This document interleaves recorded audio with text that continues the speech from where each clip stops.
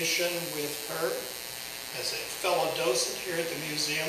Tonight we have the pleasure of welcoming Kathleen Roos back to this forum as an environmental scientist. In her experience, that field has spanned the globe from our central coast here to Russia, Iraq, Thailand, Nepal, Iceland, the Pacific Islands, and most recently, Antarctica. And recently, she received the Albert Nelson Marquis Lifetime Achievement Award by Marquis Who's Who. And is it true you are a triathlete? Yes. Okay. That exhausts me just to think. She spoke here last in 2015 about the natural resource wonders of the Channel Islands and the Santa Barbara Channel. Tonight, she will compare those wonders to the unique and natural resources of the Galapagos Islands. So let's give a warm welcome to Kathleen Roos.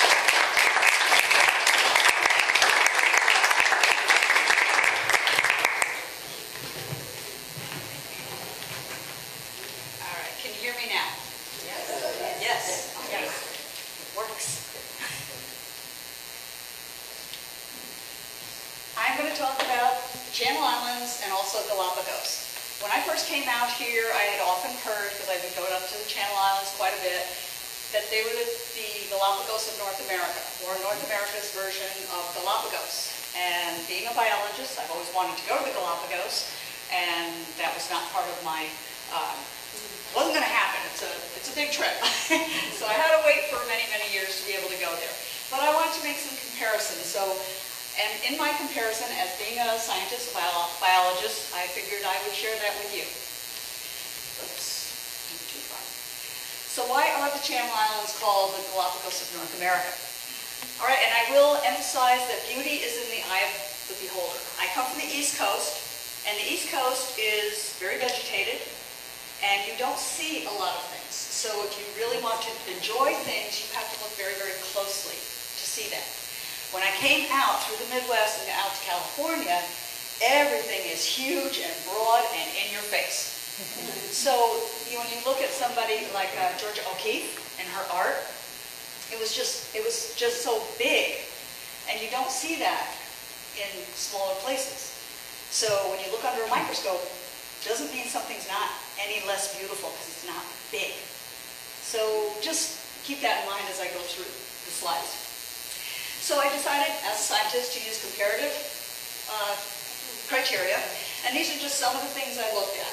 I won't tell you everything because that will just bore you to death, but I looked at the location, their park service, the protection, their size, age and formation, the distance from the mainland, all these different things. Depths of the ocean, rainfall, the diversity of the different ones, how did it get there, invasions, restorations, and I will talk about Darwin to some extent, and some of the research that has gone on both of the islands.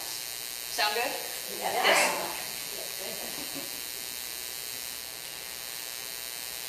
All right, the Galapagos, and where did it get its name? From the iconic, the tortoises there, they're huge. They weigh up to 400 and 500 pounds. I know there's one out at the Moore Park Zoo that weighs more, because I guess he's very well fed. But this is how they got their name. Galapagos is the Spanish word for riding saddle. So that's why they were called, and they were discovered by the Spanish, and they're called the Galapagos Islands. Channel Islands got its name from the deep channels within the Santa Barbara Channel.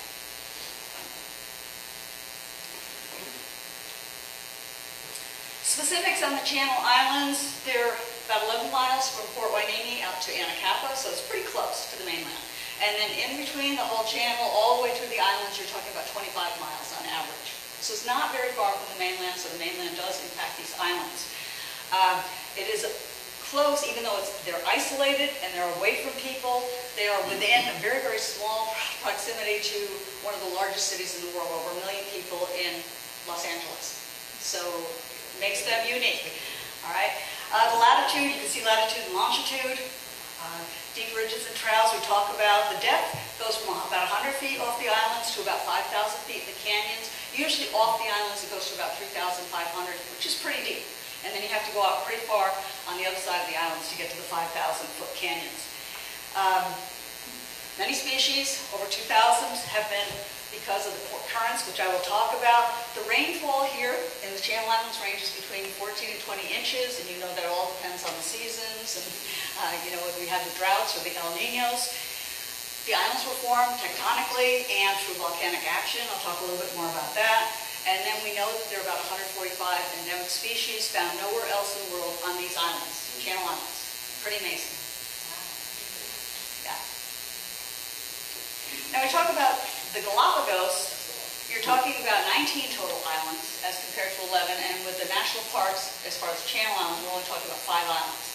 All right, here we're talking about all these islands, 19 islands, plus hundreds of little islands, islets, and rocks, and they're all protected. And on these rocks, there are nesting species. So, total mileage is 1,771 square miles, so they're huge compared to the Channel Islands.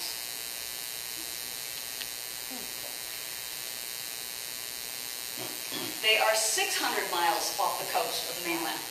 So you're talking about 11 to 25 miles here for the Channel Islands. You're talking about 600 miles off the coast of Ecuador. So the mainland doesn't impact the islands as much as here. Your latitude, you can see you're at the equator. Very different latitude and longitude. You're at the equator.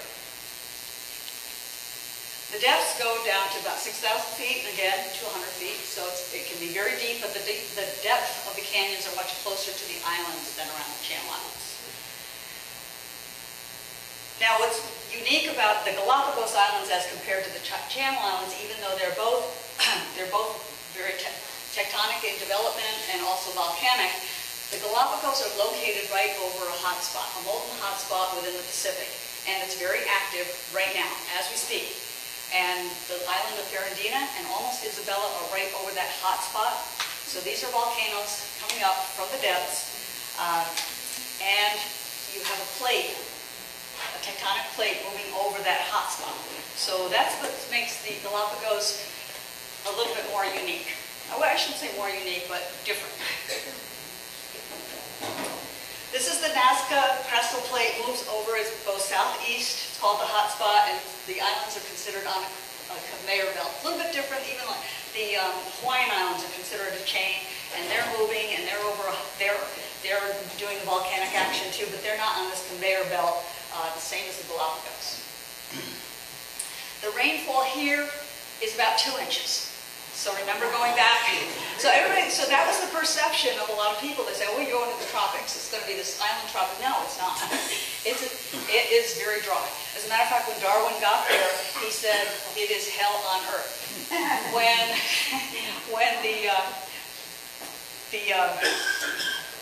I forget, I'll get his name here, but his name just escaped me. But when he first saw that, the guy that first discovered the island, when he first saw it, he said, "This is hell on earth." He said, "Get me out of here." And he was stranded there, and a lot of his crew died. So, very, very active islands. And actually very, very much endemic islands as well. So here's the discovery. And this is Father Thomas Berlanga. That was the name I forgot, Berlanga. He was the one that said, "This is hell. Let me get off this island," or islands. He was blown there because he was going to meet with the Bishop of Panama, and he got blown there by the currents and the winds. Winds are very, very powerful, just like winds around here. But it carried them out to the Galapagos. They were stranded there until the winds changed and they could escape. But as I said, several of their crew died because there's no water. And on a lot of the islands, very different than here at the Channel Islands, where you can find water to some extent. There's no water on the Galapagos. So you see the difference in discovery, 1542 by Cabrillo in Channel Islands, 1535. Very, very similar in time frame that these islands were discovered. The Spanish were very active, moving around. Who discovered them really? Channel Islands, the Chumash. Nobody really knows about anybody before Berlanga getting there. We do know there were a lot of pirates and buccaneers after that time, and whalers. Those are the people that used those islands. As far as natives, it was too far to get there, and there wasn't water, there wasn't anything that they could really eat. So it's not like you had native populations like here at the Channel Islands, you had the Chumash. It would be a very, very different scenario.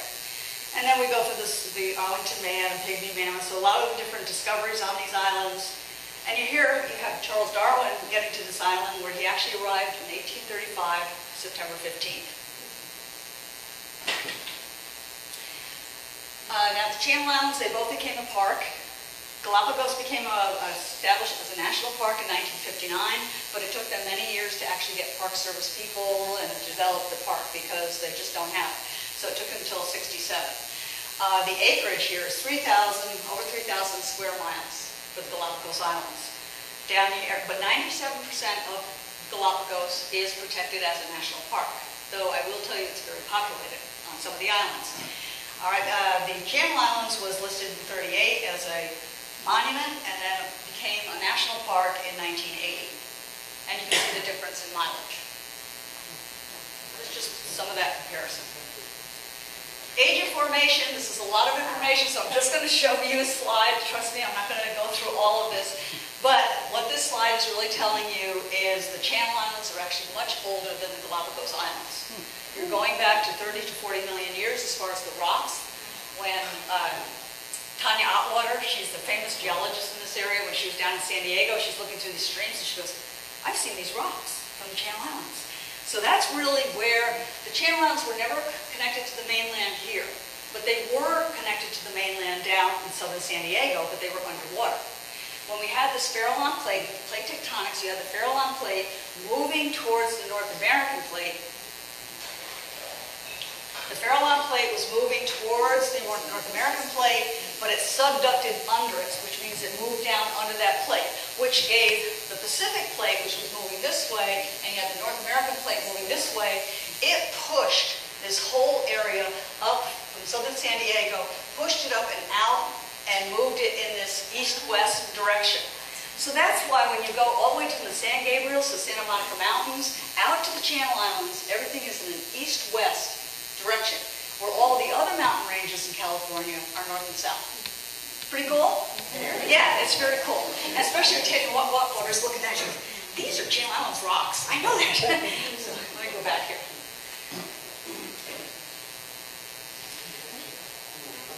So then, you know, this is how they actually formed. Then you had some lava, obviously lava flowing over, and up to about 5 million years ago, you had the lava flowing over that movement of that land off of the mainland, off of the crust here. And that's what actually formed the islands of Anacapa and Santa Barbara, are very, very volcanic. As compared to the Galapagos, are less than 3 million years old, up to 5 million years old, depending on the island you're talking about, so just moving across the conveyor belt. All right, they're very, very young in geologic time. They're like Hawaiian Islands, they're just forming. Actually, they're even more recent than the Hawaiian Islands. The Nazca Plate slides over that hot spot, I'll show you that, and this gives you the age of some of these islands. Ferrandina, that little tiny island that I just spoke about, is about 300,000 years old. Now, in geologic time, that's like a baby. You know? So you have this Nazca Plate pushing this way. You see it's moving somewhat southeast, and it's moving against the South American Plate. And then you have the Galapagos Islands right about here, right over that hot spot.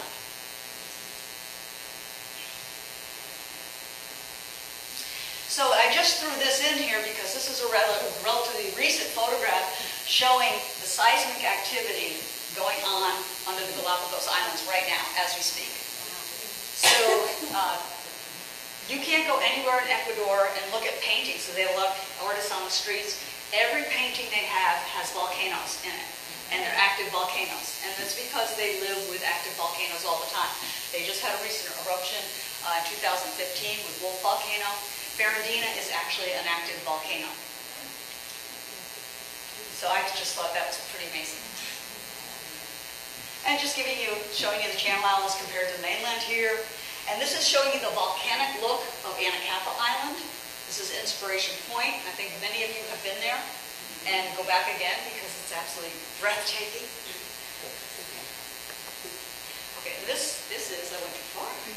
All right, and this is a snapshot of the Galapagos Islands. These are very old. This is the oldest island, Española. San Cristobal is a very populated island. Very populated island. I was actually taken back by the populations on some of the islands when I got there. Big airports, modernized, a lot of people, because the tourist industry has grown, and so you need a lot of people to support that, and more Ecuadorians are liking the fact that they could move out to the Galapagos. So it is impacting some of these islands. All these islands, however, even the populated ones, are protected. But like the Channel Islands, we moved the people off. The ranchers are kind of pretty much gone, other than having some space that they can come back to once in a while. These people probably won't be gone. Oh, I do want to go back to your, and here's your baby island, about 300,000 years old. Now this is what the lava looks, this is what the islands look like. And this is what most of the newer islands from Isabella, they look just like this. This is called lava. The blocky pieces on the top are called blocky lava. And this kind of little flowing lava here is called pahoehoe. All right, and then I will show you a little circular kind of lava. This is the pahoehoe. See how much more flowing it is? All right, and these terms come from Hawaii, obviously very active volcanic area, but they use the same terminology. And the other one, oh, this is where the pahoehoe cracks off. And this is like on an island Jambisi, where these plates break off and they kind of move up and down. The storm petrels actually form nests under those.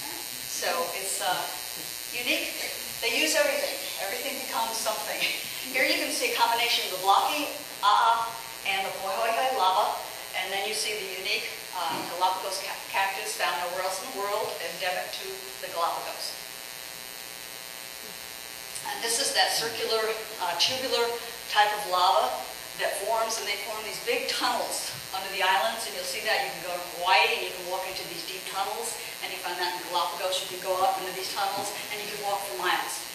And they're tubes, they're little tubes, and they're big tubes, that the lava keeps flowing through, and then it condenses, it gets smaller and constricts, and then forms these tubes, and they form pretty much habitats unto themselves in these tubes. Lava cactus, endemic to the Galapagos Islands. They're kind of the only thing you're going to see breaking through that lava. That's the first thing that comes through. And here was this blade of grass. You're saying, oh, there's some grass. Well, that's some seeds from somebody's shoes. And that's how it gets there. And that's one of the problems for these islands. This is the Opunta cactus, as I said. And what's unique about this cactus is you'll see down here, it's bark. It's bark like a tree. And it's like you can't, you see this, the green cactus, and then you say, but there's bark. You don't usually see that on most cactus. So, and then you can see all the lava. So very, very dry. You can see there's less than 2 inches of rain a year. Darwin even said it was, he related it to hell on earth. Nothing could be more uninviting until he got onto the islands and went inland and went to the older islands and saw some of the vegetation and saw that when they got older, they turn into much more vegetated tropical islands. It takes a while, but then those islands are dying. This shows you the salt brush in the back. Salt brush is very similar to our version on the Channel Islands of Coreopsis. It looks dead all the time until you get a little bit of rain, and then it turns into this beautiful, beautiful green. So that's that salt brush. Now, why they're so unique is the converging currents around these islands, around the Channel Islands. And I'm not going to go through all this as well. This is very detailed, but I did do my homework. So you have this cold, low salinity, very high subarctic current coming down from the north to the Channel Islands. And then you have this California current bringing this very warm water up from the depth and up from the south. And then you have this really deep undercurrent coming also, which is very, very cold. All right, and then you have warm, saline, central North Pacific water coming in, and then you have this mixing zone all the way around your islands. So you're going to have northern species, you're going to have southern species, and then you're going to have the species that would normally live in a Mediterranean-type climate.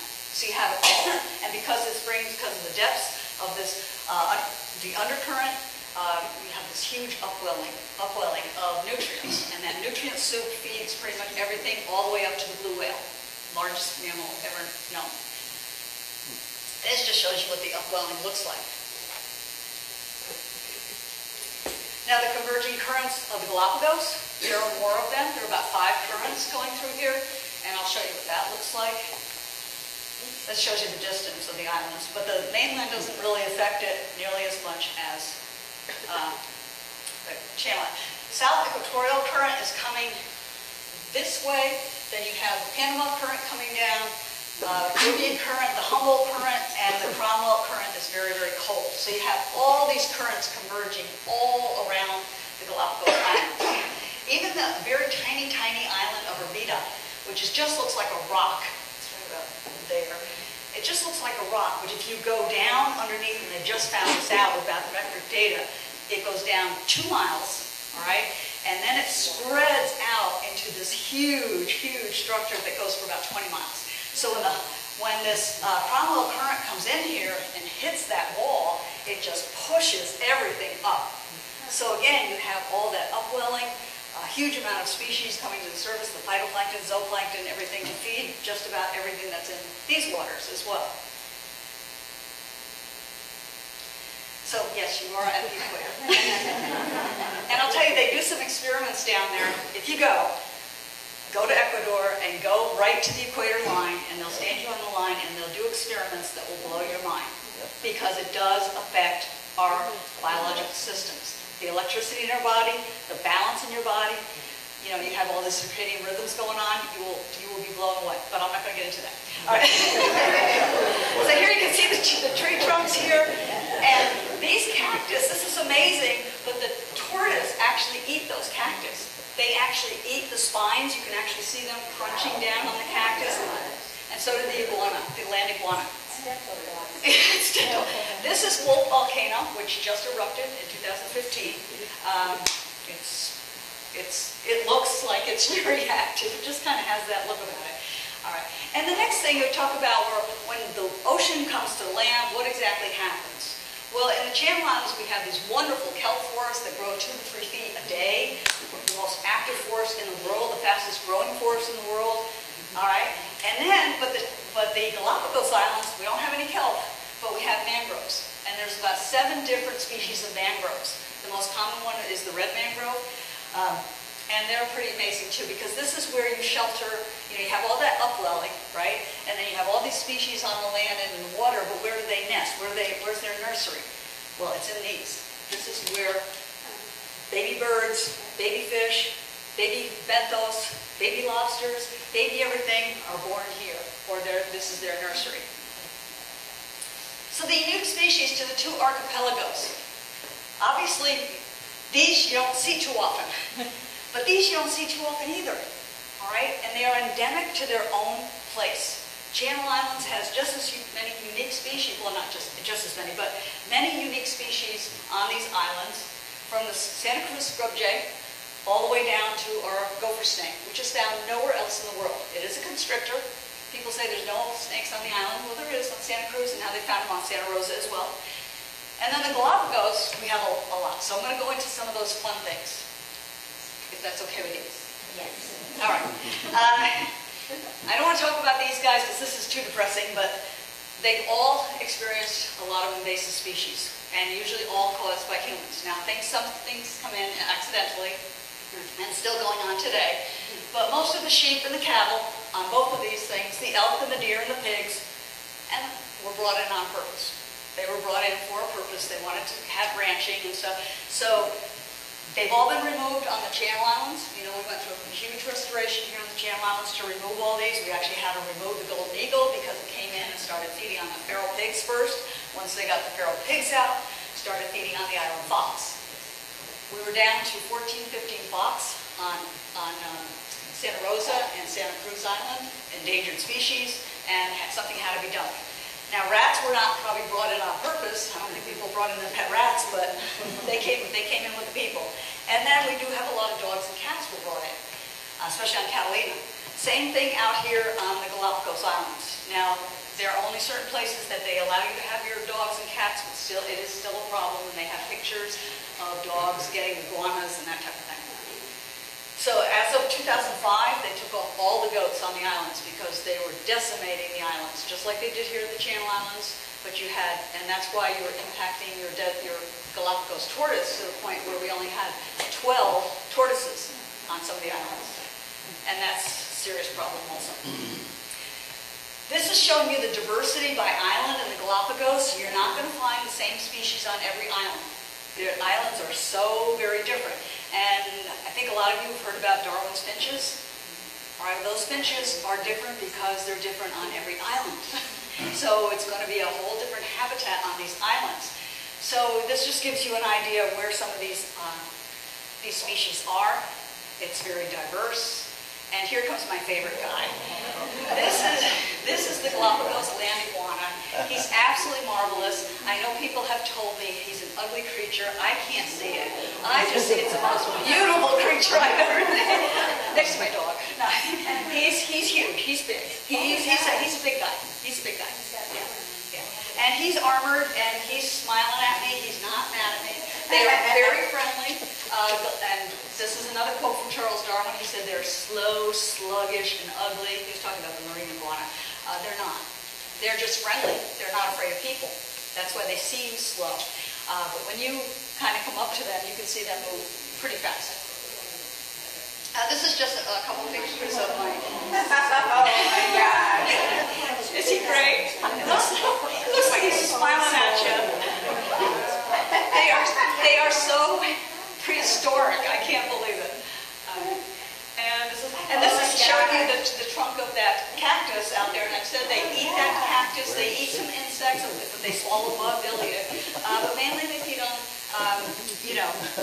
the cactus primarily. Now this is, I told you how dry it is. And it was very, very dry when we were there.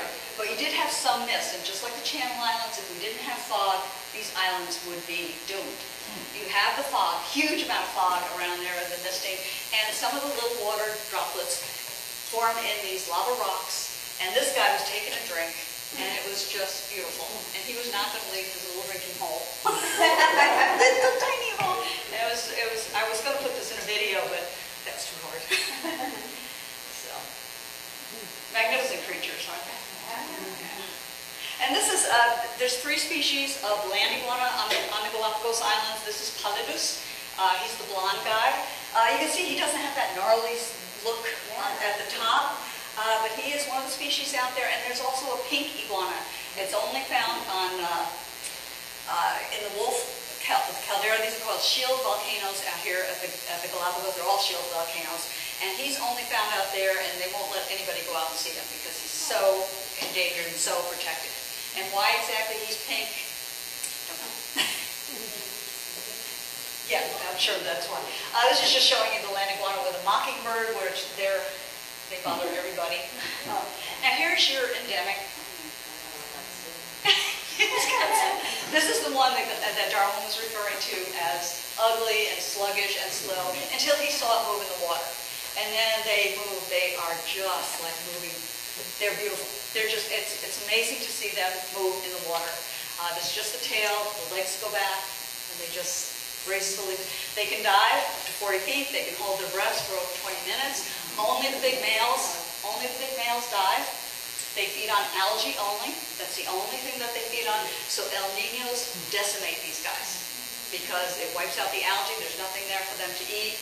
And you'll see them, you can see dead ones crawling up, and they just die right there because they can't get back.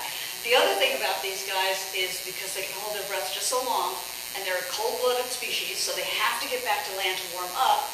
They feed, and then they try to get back, and they have to go through this gauntlet of the sea lions. And sea lions like to play. They're not going to hurt them, but they like to play with them. So they grab him, they pull him around, but if he has to get back to land, he's going to die. So we have had, this happens to be some light rock here where you can see the iguanas, and they're everywhere. They came back from that El Niño. But on the black rock, you almost can't even see them. You're walking along, and and there's thousands of them in front of you. And they will come like this, and they will all sit up, and they have a happy little family. They're just... And this shows you how the El Niños do affect them. And the other organism, the other animal that's very, very much affected, I shouldn't say that, I was going to go go back to our iconic bald eagle, there are no bald eagles at the Galapagos. It's a truly North American bird, but this is another restoration program that has worked very, very well in the Channel Islands. You know, this bird was decimated in the Channel Islands. It was endangered. There was none of them left on the Channel Islands because of DDT, the pesticide, all right, affected the eggs. It did that with a lot of birds, peregrines, all the birds. So this is a good news story. And the rehab for this bird, the restoration for this bird started at the same time as for the island fox. They kind of ran at similar times. So we have some really super iconic people here that aren't found at the Galapagos. But going back to, and this is the Galapagos hawk, and this is their iconic bird. This is the main predator on all the islands, is the Galapagos hawk. When we talk about what is the main predator, land predator on the Channel Islands, our island fox. Oh, I didn't get to our island fox. I will go back to, this is the other species, this is the Galapagos penguin. And this is the other guy that is very, very impacted by El Niños, seriously impacted. And every time in 82 and in 97, 98, when we had the major El Niños that affected us here, decimated these populations, and they have not come back like iguanas. The iguanas have come back. These guys have not bounced back. And the reason being, they're thinking it's because of the rats. The rats on these islands are coming in and getting the eggs before they can hatch. So Darwin Station is the big research facility out there, and they are working at killing, they can't kill every rat, but they're working at killing a percentage of the rats that they know the penguins will survive. So it's a question of numbers. So he's a little guy, and I just came back from Antarctica, and I can tell you the gentoos and the adeles and the chinstraps are pretty big birds as compared to these are little guys. They're little guys. And if you're snorkeling and you're diving out there, you will be swimming with them, you will be swimming with the flightless cormorant, you will be swimming with sea turtles, and you will be swimming with just about everybody just diving down around you, and they don't even consider you're there. They just dive right around you, and it's a wonderful experience. So this is my largest, I thought this was coming up for me. This is your largest land predator. This is the Galapagos hawk, and on the Channel Islands is your island fox. Now the main story that I wanted to, as far as restoration, was comparing wildlife restorations. And I mentioned the island fox and what we've done as far as restoring that, and the bald eagle. Well, it was a very similar situation with the Galapagos tortoise. They were down to 12 to 13 tortoise on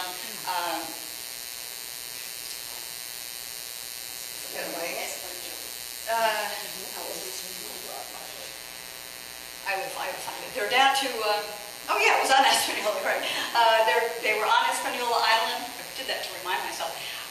And that was because they took like 200,000, the tortoises were taken over 200 years because they are a food source.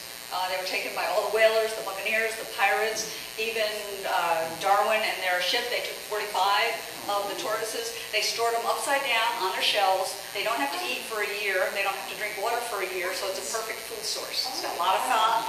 And so they were taken totally for food sources ever since the islands were discovered. So the populations were very, very impacted. Darwin was actually told that the shape of the shell was indicative of where that tortoise was found. You either had a saddle type thing where the saddle came up behind you, and that meant the turtle could actually reach up and grab that high cactus. And then you had one who could graze down lower, like on Espanola Island, and he didn't have to lift his head up high. So these were very, very indicative, and all these things started striking Darwin. Was like, why would they be so different? Well, they're different because of the vegetation and the food source that was on these different islands. But this story is very similar to the island fox in the fact that they were down to 12 of the tortoises. They had 12 females, 1 male, 13. And then they brought in a desert tortoise from San Diego to start a breeding program. And I met the guy that was in charge of this program. We started it in 1998. Cruz Mezquez, I think his name was. So this is a very, very successful thing. You can go to Darwin Station and you can see the breeding of these tortoises. Remember, the females are at 20, 29, 28 degrees, 28.5 degrees, and has to be, and the males are only formed if it's 29 degrees. So they're only like a fraction of a temperature, but that determines whether it's a male or a female.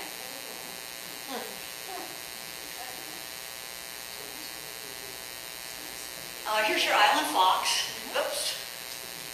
And that's a similar story with the 14 or 15 when they started the breeding program. And this guy was supposed to be a little video, but I don't think he's going to work as a video. Oh yeah, he is.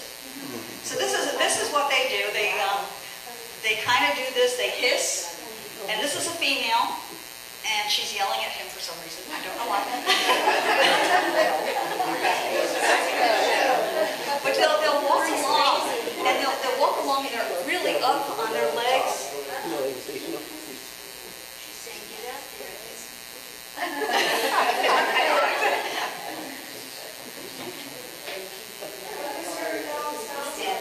What's that? What is the dive?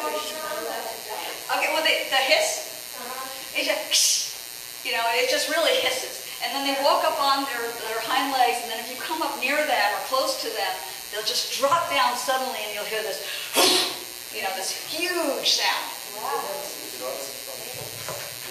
No. Oh, the sound now. The sound is not on there. Oh. Okay. No, it's just people talking. Oh. Otherwise, I would have done that. Oh, yeah.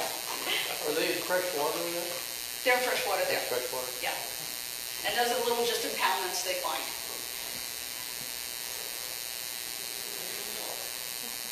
And this is just showing you his face and how actually beautiful they are. They're just lovely creatures. They're gorgeous. They're just vegetarians. And it's a great news story that they're back. They have to climb to mate on their natural situation. They have to climb all the way up to the side of the caldera, which takes them almost a week to 2 weeks to climb all the way up there to mate. Same with the iguanas, and that's where their nesting areas are. A lot of these tortoises were burned seriously in the when the volcanoes erupted, so they had to do some major restorations. They actually helicoptered some of these tortoises out of there to save their lives. So that was I thought, wow. So they really were trying to rescue the ones, because I don't know if you've heard about Lonesome George. Yes. Yeah, he died, and he was the last of his species. They tried very, very hard to keep that species alive, but they could never really, there's no more females, so. They can actually move quite a bit. They've actually been tracked to, everybody says they're slow, they don't go anywhere, but they have been tracked to move like 11 miles overnight, so they can move. Now this is a mockingbird, and everybody knows about Darwin's finches, but the bird that Darwin actually looked at and studied and saw that there was something different about the beak and the feathers on the different islands was the mockingbird. He actually, when he took the finches, and he thought they were all different species of finches. He thought one was a woodpecker, he thought one was a warbler, he thought one was a,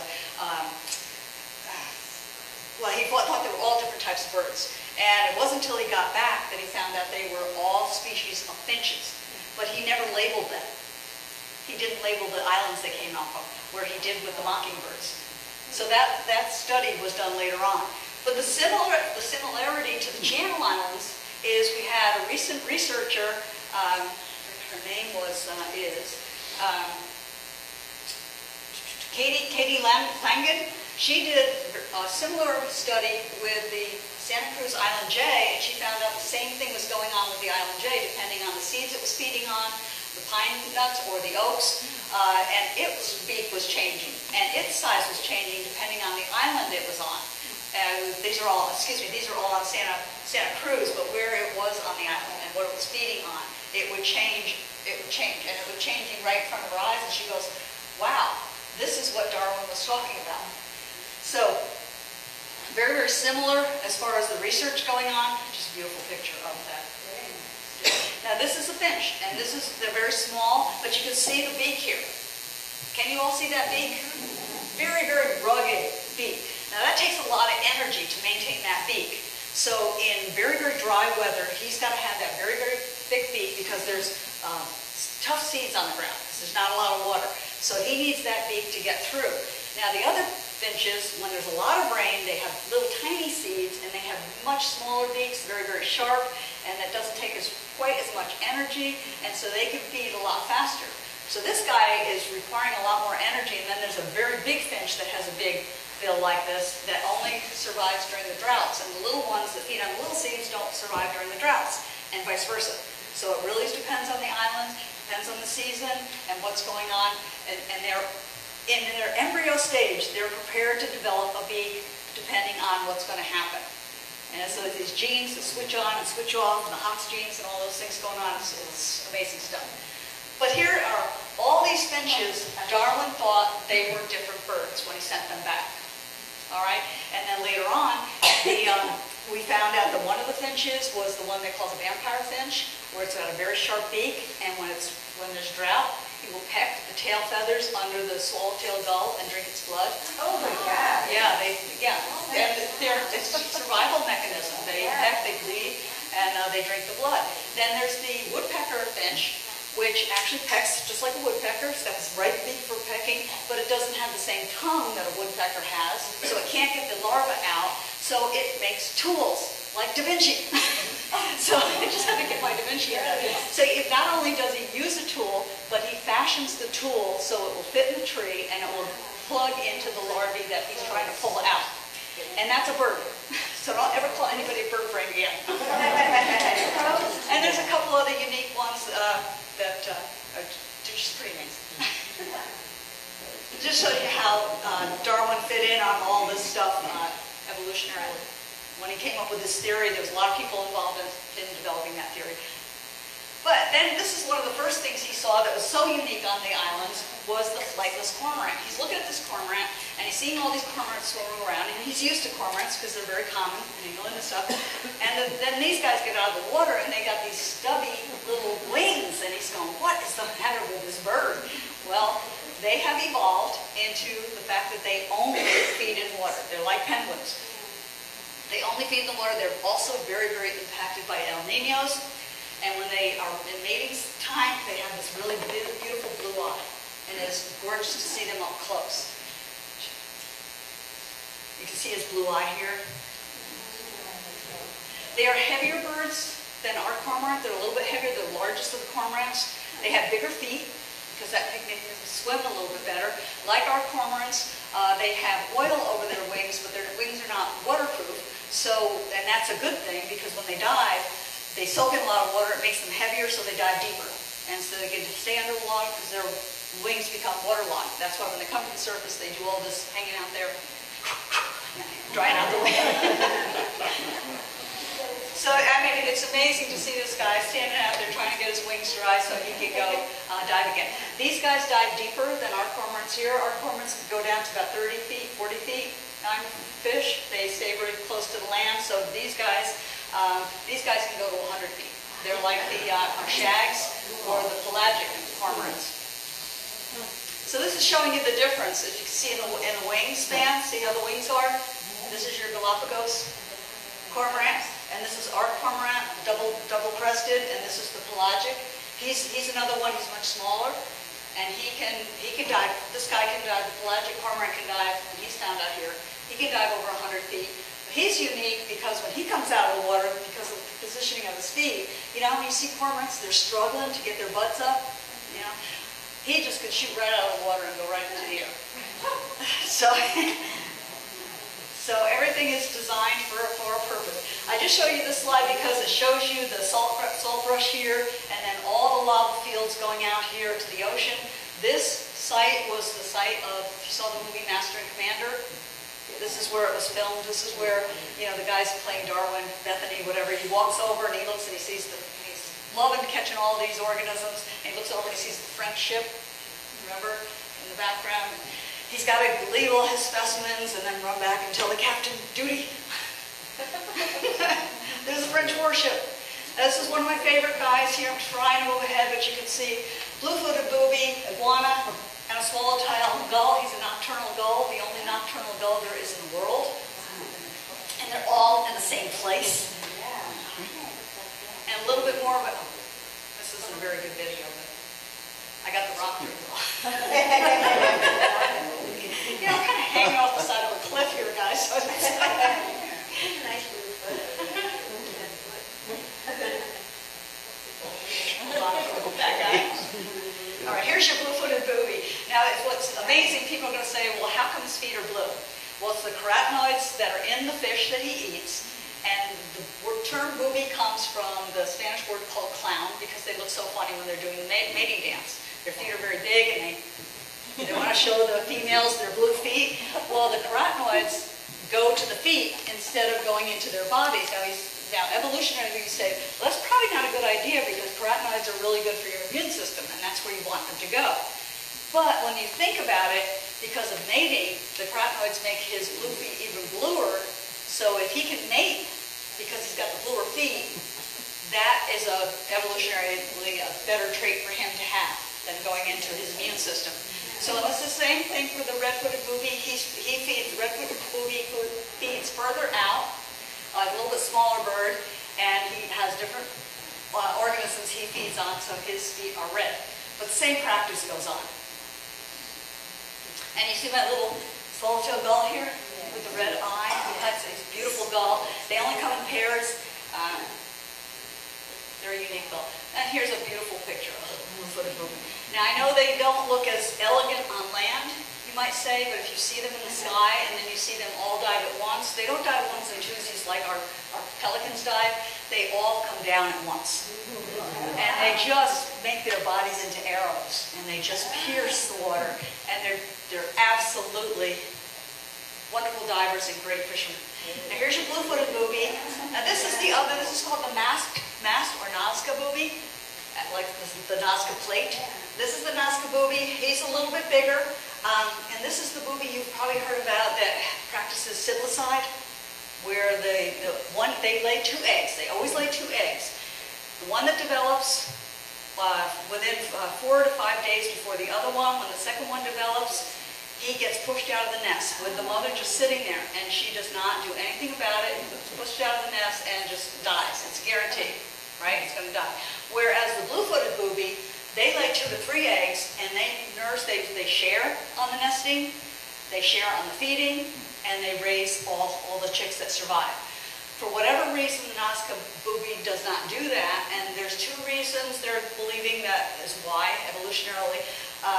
Either one is the second egg is a guarantee if the first one doesn't hatch, or they found that in the next year, the level of effort for her to try to maintain 2 eggs is beyond what she can do, because they've actually forced them to maintain the 2 eggs, and they've done it over time, and then the next years, she's much more weakened, and she can't reproduce as well. So it's kind of an amazing scenario, but people, when you see it, it's kind of a horrific sight. You know. And there's your swallowtail gulls. And I did want to tell you one thing about them. They are swallowtail, but they're the only nocturnal gull. I think I did tell you that. And they're found on most of the Galapagos Islands, but they only nest on the island of Roos. That's the one I told you that went down, straight down 2 miles and then spread out. And it's very, very difficult to get on that island. Obviously, we have sea lions at the Galapagos, and they're very similar to the California sea lion, only they have evolved into a smaller species. So obviously, at one time, they did swim down there, but because of the food source and because of what they need, they're smaller. Oh, and I didn't mention the whole reason that those little penguins can get there. They migrated millions of years ago. They swam from the Antarctic up to the Galapagos, but they can survive there because of that cold water current. And that's the only reason they could survive there. And they're doing relatively well, except for El Nino and the rats. If they take care of the rats, they'll do okay. Here's a great diversity slide. You have marine iguana, you have a Sally Lightfoot crab, and you have your sea lions. And on top of that, there was a cormorant, but I didn't get it all in. I think these are beautiful. These are locusts, and they're beautiful species, and they have to do mating. So, this is your dove, Galapagos dove, found only on the Galapagos. This is where we found that Galapagos. This is a beautiful area. You have some fresh water here. You can see that salt brush in the background. And I have to get to the waved albatross. I know we're running out of time, but a little bit smaller, has 7 to 8 foot wingspan, where you know the wandering albatross goes to 8 to 9 feet wingspan, largest wingspan of any bird in the world, this kind of bird. And they are truly amazing. They only nest on one of the islands here. They weigh about 11 pounds. They have a beautiful mating ritual, very similar to the wandering albatross. They do mate for life, but they're not monogamous, so they fool around somewhere else.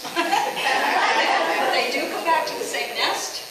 They go through this beautiful, very, very romantic mating dance, and they do look for each other. The thing that's amazing about the waved albatross, or the Galapagos albatross, found nowhere else but Galapagos, and the wandering albatross, is that when the parents get older, when they can go up to like 60 and 70 years old, these pairs, when they reach like 35 years old and 40 years old, they really, really super nurture their chick. They only have one egg. And they are super good parents. They both share the feeding. They travel for miles. The wandering albatross even goes further out than how far. Then they have to go for hundreds of miles to get food. Right? Their biggest enemy and what's killing them, 1,000 a day, I think it is, are killed. 100,000 a year. 100,000 a year are killed by longline fishermen. So their savior was Prince Charles. He really, when he was in the Navy, he really loved these birds. So he set up this whole worldwide thing to look at new techniques to do longline fishing that would protect the birds. So he's very active in that. But besides, they only have the one egg. They are very, very good parents. They nurture their chick. And you know that this chick is ready to go by the time these parents take care of it. So when they're 35 and 40 years old, usually these parents die right after that because they put so much energy into that, raising that chick. And they've done that for many years, but when they're older, they actually just do more. And now there's somebody you don't expect to see. Flamingos. And the flamingos, these are now native to Galapagos Islands. They flew there hundreds of years ago. I've been told 2 places. From Panama I was told, and I also was told from Chile. Don't exactly know where they flew in from, but now they are Galapagos flamingos. They stay there, they mate there, and this is their, it's just something that really surprises you to see in this kind of desert climate, these flamingos. And your Sally Lightfoot crab, which is everywhere. They're everywhere. And I cannot go on without talking about the frigate bird. The great frigate bird and the magnificent frigate bird are both found on the Galapagos Islands. They have a very bad reputation. They're called pirates. They're thieves. And they do. The only way they really can feed is to steal food from other birds, because other birds are much better fishermen than they are. They cannot touch down on water, which is one reason why they can't fish that way, because of their wings. But because they have to stay in flight, like the albatross, they can actually shut down half of their brain. Shut it down for a while and keep gliding and not touch down and then turn the other side. You know, sperm whales can do that. Some of the sharks can do that. And we had a researcher out here where she actually had electrodes on their heads and she was doing this and they showed her shutting down of the brain. So, yeah, they do steal from everybody else, but they're pretty magnificent when they're flying. But then this is a guy in the mating dance where he blows up that big red pouch out in front of him. He stays down on the ground, he spreads his wings out, he blows up this pouch, he keeps looking up at the sky, you know, doing this whole big thing. And she flies up there and she looks at the biggest and reddest pouch is the one she wants, and then she comes down and they'll mate. So we can't go without having a snake. There's one snake on the Galapagos, and this is called the racer snake. It is only a 3-foot snake. It's a constrictor.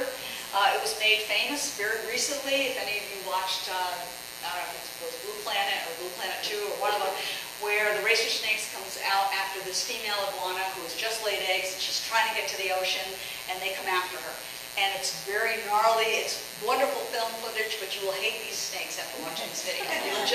You will not like these snakes at all. And they're wonderful snakes. They're very friendly to people. They're non-venomous and very similar to our gopher snake, which is found on the Channel Islands. They thought it was only found on Santa Cruz, and now they found it on Santa Rosa also. I just throw this in because this is a Galapagos hawk, which is actually catching a fish, which nobody has. People tell me they don't fish, and I said, well, there it is. So he got something. On islands, this is kind of an interesting thing, but you see when you go to the populated areas of these islands, even on the Channel Islands, you'll see all these orange flowers and red flowers and all these different. On islands, usually they're only white and yellow. On the Galapagos Island, they're the only bee there, the only pollinator is really the carpenter bee. It's a big, giant bee. The one that's all black is the female. The one that has a little brown body on it is the male. And they only will pollinate yellow flowers. That's what they do. So islands usually only have yellow and white flowers. And then on the Channel Islands, you'll see the morning glory are usually only white. All these other colored plants have been brought in by their ornamentals, have been brought in to decorate somebody's landscape. Excuse me. So you can see the yellow also. So their future of these islands is really in our hands. They're all famous for being isolated. I will tell you, I was very, very surprised to see all the population of what I saw when I got onto the Galapagos in populated areas. Now, they do an excellent job, the national park. All the park, 100% of that park is protected by the park, and you go out there and you won't think there's anybody else out there, and because they do such a good job. But more and more people are going all the time because they're becoming very famous. Invasive species are a serious problem on both of these islands, and we keep, when you think about the size of the aircraft that have to go into the Galapagos Islands to actually feed all the Ecuadorians and all the people that live there now and supporting that population, things are going to go over to that island that no matter how much you try to protect. Antarctica, they actually made us take off all of our bags, our baggage, our camera cases. They vacuumed everything out. They did everything to try and keep anything off of Antarctica. Well, they don't always do that on these islands. They're protected by national parks, but there's increasing tourism. Galapagos had over 100,000 visitors every year. That's more now. And the Channel Islands has just bragged to having over 350,000 this year. It's great. It brings in business. It's great for commerce. It's great for the area. But you just want to think about, is it really great for the islands? So with all these people coming in, you can see it increased from 2,000 in 2005 to 30,000 people on some of the islands in Galapagos. They've both been called the Enchanted Islands, and that's because of the mist that forms around them. And they've both been known this in history, and when you read different literature, they've both been referred to the Enchanted Islands, and they are. They're both Enchanted Islands. They both formed through the volcanic action and tectonic action. The Galapagos are much more recent, very, very active islands. The cold and warm currents that mingle, you have 5 currents coming in around the Galapagos, you have 3 currents coming in around the Channel Islands, but because of those currents, the cold and the warm and the mixed and the deep currents, a huge upwelling that pretty much provides all the nutrients for all the species that we have out here. Very, very diverse throughout the different islands. Similar history as far as discovery and time frame and the introduced species here. The natural selection, what Darwin talked about, it wasn't just Darwin. Alfred Wallace, he did the same thing, only he went the other direction. He went to the Malaysia archipelago. He actually told Darwin that he came up with kind of the same theory that Darwin came up with, and Darwin got really, really surprised. Well, he had his theory like 30 years ago. He just never published it because he didn't. Well, there's a lot of reasons. One, he was very religious. He was very respectful of his wife, and he didn't think this was going to go over too well. He was a very, very popular, well-read, very financially settled guy. So bringing up Origin of Species that he published in 1959, he finally let it out when he knew Alfred Wallace was going to kind of come and scoop him. He talked to Lyell and his buddies and they presented together. They both presented together. They became lifelong friends. And as a matter of fact, after Charles Darwin published Origin of Species in '59, Wallace published his book and he called it Darwinism. So, and if you go to England and you go to the places, you can see the pictures of each other because they really admired each other. Alfred Wallace was much younger. His voyage was 15 years. He was on a boat for 15 years, and this is after he was on a boat one time, and he's doing all the same research, and he had all these specimens. The boat caught on fire, and he lost all of his specimens, barely rescued. His hands were all burnt, and he said he would never go back to sea again. And they went on a 15-year cruise. So there you have it. It's kind of so some of the things that were Darwin discovered, and they looked at on the difference of species diversity and the origins of species and how they change from different islands and how they change over time and how they evolve. He saw that coming down from Argentina with the armadillo, and he found fossils, and he compared that with the turtles, with the tortoises' shells, and all those different things. And now we're finding the same kind of investigation going on the Channel Islands, which is pretty exciting, you know, because it is the same. Maintaining and protecting these islands, whether it's this archipelago or the Galapagos archipelago, is microcosms, as kind of a crucible of studying life, but it's also, with the Galapagos, it is the life and death of islands. You're forming an island almost right in front of us. They're forming, and then they're dying as they move. As a matter of fact, Ferrandina has moved. These islands are moving 2 inches every year. If you estimate that back to Darwin's time, Ferrandina has moved over 30 inches. Just sliding across. Slip, slide, you know what I'm talking about. So I think that's my presentation, and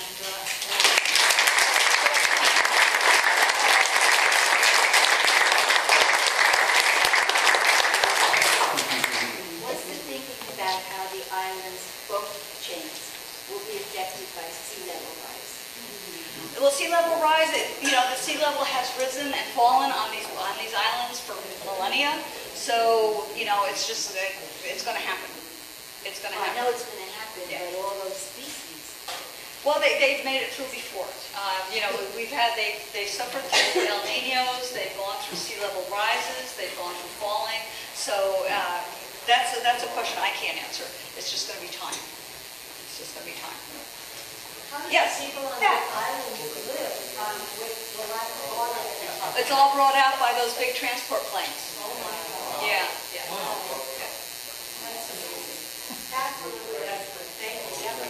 I hope you go, but make sure you don't bring any seeds with you. Yes?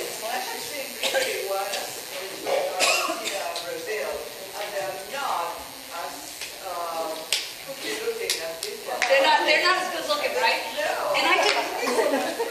Yeah, and I didn't show you the male. The male land iguana is that big, but he gets bright pink along his body. He gets all bright pink when he's in mating, and then the top turns this aquamarine green. Oh, wow. And he is just breathtaking. What's that?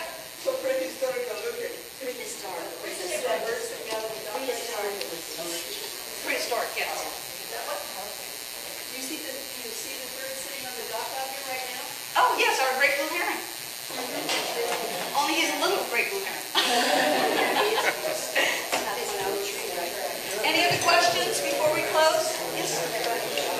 What is the function of the extreme light loose skin, especially that first one? Actually, the loose skin and all that rippling of the skin is actually designed to keep heat away. You see the same thing on elephants, how their skin's all folded over? That's almost like an insulator to keep the heat from getting to you. And it's also great for bacteria, so it kind of fights that also. But it is actually to resist heat. Any other questions? Yes? Did Darwin have barrels of water in his boat? Is that how he dealt with the lack of water? Well, they bring water, but they also bring a lot of rum. So they don't. Now remember, when he was leaving, he was out there. The voyage was 5 years. He was only on the Galapagos for 5 days. All right, and then they were heading out to Tahiti. That's why they took those tortoises and dumped them overboard. You know, all 45 of the shell, and that would have been a huge research thing to maintain those shells. But he didn't think about that. They have the same problem with ice like we do here. No. It looked like it's not. It's indigenous. No, I will say 96 between 97% of all the species that ever existed on the Galapagos Islands are still there. Oh, wow. Which that is amazing because they were protected so long ago. And they weren't even on a map until the 1500s. And when they finally started drawing maps, they had this little red slash. And they said there's some islands out there. But nobody would go there because it had all this bad reputation of being hell on earth and now you don't want to go there. And so it's kind of a good news story and a bad news story. Yeah, that was fantastic. Do you recommend any particular tours or cruise lines or? I'd recommend just go. Just get there, you know, like if you have to swim over. No, Okay. you know, this is, one reason I bring this up is